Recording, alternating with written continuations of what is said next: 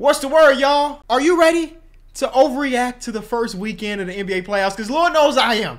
Today, I'm giving you a panic meter for every losing team of the weekend. And I do want to say this again. This is definitely going to be an overreaction. That's part of the first day of the playoffs, okay? I'm going to try to give you real reasons why. But again, it is an overreaction. I think everybody should be overreacting. Because the team that lost has less than a 25% chance of winning the series if you go down after losing game 1. But if that team goes out and loses again, you got less than a 7% chance to make it happen. So, yeah, game 2 is extremely important. All right, let's get into it. First game we'll talk about is Cleveland Cavaliers Magic in the game that was 97-83. You put up 83 points in an NBA game. It's crazy, but it is the playoffs, and most people are not putting up 130s like we were in the regular season. You know what I'm saying? So yeah, the offenses are going to be tamed down a little bit. Game plans are different. It's more gritty, less whistles, so on and so forth. How much did the Orlando Magic be panicking? Well, they couldn't hit a shot.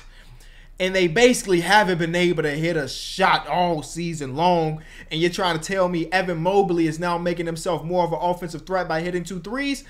I'm going to say your panic meter is about a 5. I'm going to say a 5. It's not that crazy because, again, it's not like the Cleveland Cavaliers offense was too ridiculous. You held them to under 100 points as well. The most surprising stat about all of this, and I talked about this on the Kenny Beecham podcast. We did a full 40-minute episode to talk about every single series if you're interested, is that the Paolo Banchero pick and roll generated 0 points, no assists, no total points for Paolo. That's just different. I don't assume that that's going to happen again in the series. I'm going to say the panic meter for the Orlando Magic is like a 5.5. We'll add a half. Phoenix Suns lost 120-95.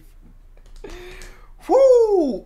This was an interesting one. Now, the saying goes, the series does not start until the road team wins a game. I really do feel that. This felt different. The way the Minnesota Timberwolves played them in this game was dramatically different than a few times they played against each other in the regular season. Defensively, the scheme was on point.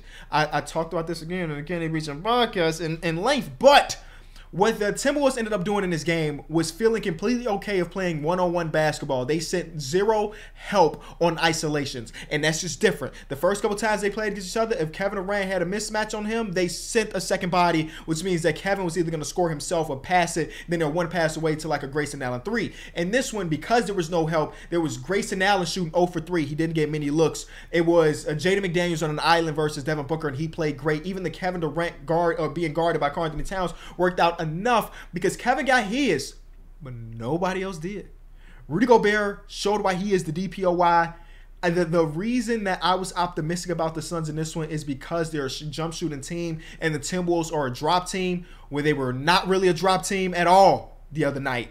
And it's a little bit more difficult. I'm saying that the Suns panic meter is a 7.5, ladies and gentlemen. Let's really overreact. I don't know what Frank Vogel does to kind of switch things, because what they tried to do when things weren't going their way offensively was run the small ball lineup. And then we saw Chris Finch say, hey, hold on, wait a minute. You going to run small ball? Well, we going to run a zone. Yeah. So what are you going to do about that? We still got Rudy Gobert protecting the paint, and you still can't hit shots. It was a well-coached game, and Anthony Edwards is a stud, and him versus Kevin Durant was so fun. I love that, every moment of that. I'm putting at a 7.5 panic meter for the Suns. The 76ers lost their game against the New York Knicks. I panic more about Joel Embiid's health than the fact that they lost this game. Their panic meter is like a 2.5 because I thought that they pretty much did and got everything they could have won. And now the Knicks were the better team, but they made life so very hard for Jalen Brunson. I mean, so very hard. Now, if you're playing devil's advocate, you say, Kenny, the Knicks won this game when Jalen Brunson had his worst game probably of the entire series. You're absolutely right. But in this one, it was very apparent that they were completely okay with a guy like Josh Hart, who shoots 31% from 3, taking as many threes as he can. And in this one, Josh Hart hit 3 threes in the last 6 minutes, and some of them were huge. If you are Coach Nick Nurse, you wipe your hands. Josh Hart beat us today. Can he do that 3 more times? Probably not. The minutes that Joel Embiid was on the floor, unstoppable. Way better. The plus minus says everything. When Joel Embiid was on the floor, the team was better.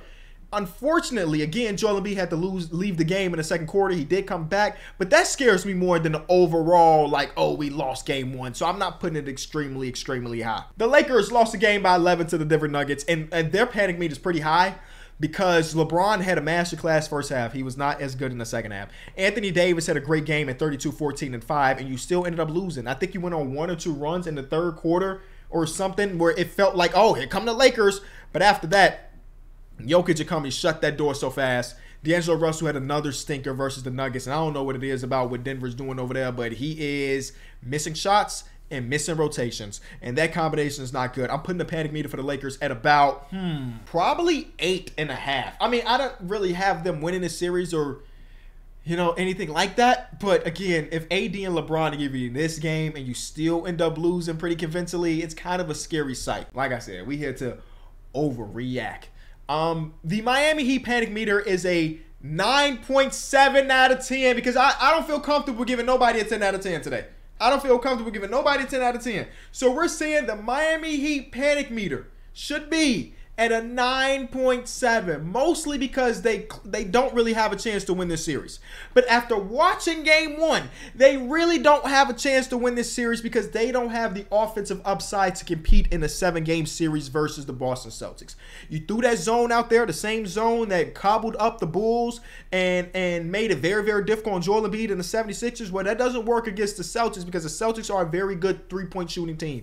Sam Howell is saying, Spoelstra, you can't run the zone against me because I actually got a torch. Jason Tatum had to play every minute in the fourth quarter. A lot of that was like, hey, DeLon Wright gonna turn into, I don't know, Duncan Robinson or whatever. But they don't have the offensive upside, and they have all the defenders in the world to make it so that the people that are the shot creators on this team, the Tyler Heroes, have a difficult time.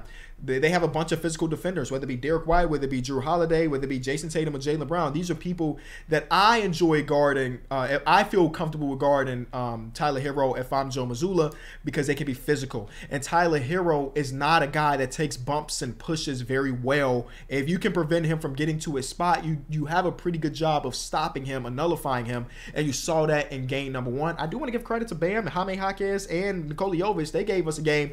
But the others, and DeLon Wright. Because, again, he turned into Duncan Robinson. But they didn't really have a chance to win the series in my eyes before. None of that changed after they lost game one. The Mavericks lost a game where there was no Kawhi Leonard. They had an 8-point. Let me double check that. I think they had an 8-point second quarter. 8-point second quarter is nasty, nasty work. James Harden looked phenomenal. And him and Zubac's connection looked great, which is a good character arc for Zubac because in the last time they played against each other in the series, Luka was dominating that man, and his hands were bad. And in this one, he turned into Zual Sender, what they call him, Kareem Abdul-Jabbar. Like, he was great. So if you're the Mavericks, I want to say your panic is maybe a 6 because this is a game you feel like you should have won specifically because there's no Kawhi. We don't know when Kawhi is going to come back. Will it be game number 2? Will he come back at all? They said they're optimistic about it, but optimism don't stop the swelling in his knee.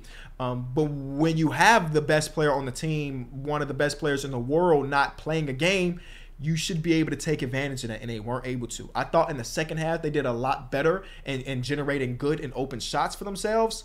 But when you put yourself in that much of the hole in the second quarter, it don't really matter. First half, Kyrie Irving was really bad. Second half, third quarter specifically, he was perfect. So I'm going to put it at like a 6 because, like, hell, if we struggle with taking advantage of a team without Kawhi Leonard, imagine if he ever comes back. So I'll put it at a 6. This is a huge, huge time for Jason Kidd, by the way, because I thought he got out-coached by a lot. Anytime you saw the Mavericks go on a run, you saw Tyronn Lue call timeout. It was a 6-0 run, not even a crazy, not no 12-0 run, not even an 8-0 run, 6-0 run. Tyronn Lue said, boop, timeout, out of timeout, sideline, out of bounds play, bucket after bucket after bucket. Stop the bleeding immediately. Stop the momentum immediately. Get our fans back into it by getting a lob that leads to a lay or a dunk. I thought he coached a great game. I didn't feel the same way about Kidd. I don't want to see much of Tim Hardaway Jr. this series. That's my opinion. He might heat up. I know Tim Hardaway Jr. He could definitely heat up. But if he's getting switched on to James and James is cooking him and he also did not heat up, it's like, what are we playing him for? Josh Green has a better opportunity to be a pro player in this type of series, personally, but only time will tell. The Pacers lost game number 1 with no Giannis. A very similar thing that I said with the Dallas Mavericks, that when you have the best player in the series missing the first game, you want to take advantage. In this one, the Pacers were not able to. It was, who time was it? It was Dame time in the first half because he didn't score in the second half. But if you put up 35 in the first half, who cares what you're doing in the second half? Chris Middleton hitting shots. You love that. I said it before. that because of the tough shot making of Damian Lillard at his peak and Chris Middleton, I will never be able to close the door completely on the championship odds of the Milwaukee Bucks. Again, I'm still taking the Celtics to win the Eastern Conference, but I can't close the door completely because when Chris Middleton can hit the shots that he hit today, that is a dangerous, dangerous team. Pascal Siakam gave the Pacers everything they can imagine. 36, 13, and 2. Perfect game. But the rest, they generated 39 shots, jump shots, and 27 of them were wide open. They missed all of them, or close to all of them. And I'm panicking a little bit about our guy, Tyrese Halliburton, man. I wanted him to be more aggressive and looking for his own shot. And I would assume that at game number 2, he recognizes that, and we will not have a game where TJ McConnell shoots 6 more shots than him. I'm saying the panic meter is at a 6.9. Nice. Let's round it up to 7 because, yeah, there was no Giannis and Dame took control. Now, maybe you can argue their worst team with Dame and Giannis play, but the stats say otherwise. So I'm going to say I'm panicking a little bit about the Pacers because I thought that if Giannis wasn't playing, they matched up pretty well. Not tonight. But maybe it was just because they couldn't hit the shots. I'm changing my number from a 6.9 to a complete 6. Okay. And the Pelicans, I don't think they should worry that much, man. Yeah, they lost this game behind a missed dunk from Larry Nance, and they had the one possession where they got like 12 offensive rebounds, and they could not score on them 12 offensive rebounds. But ultimately, I think they played a grinded out physical game against the youngest team in the playoffs. Youngest 1 seed, I'm sorry. I think technically the Magic might be a younger team. It don't matter. It don't matter. They played a very physical game against a team that struggles with physicality. I would say their panic meter is like a 1. I still think the Thunder are the better team, and I still take them to win the series. But if you're the Pelicans, you are upset that you let that one slip through your hands, but you're not thinking that this is the end of the road. And it's not. I don't think it is. I think they're going to play more competitive games this series. That's rapid fire, bro. That took 13 minutes. But if you want to hear me talk for 40 minutes about these games more in depth, the Kenny Beecham podcast is the way to go. The link is always in the description. I want to say I appreciate the love and support, and I'll see y'all tomorrow.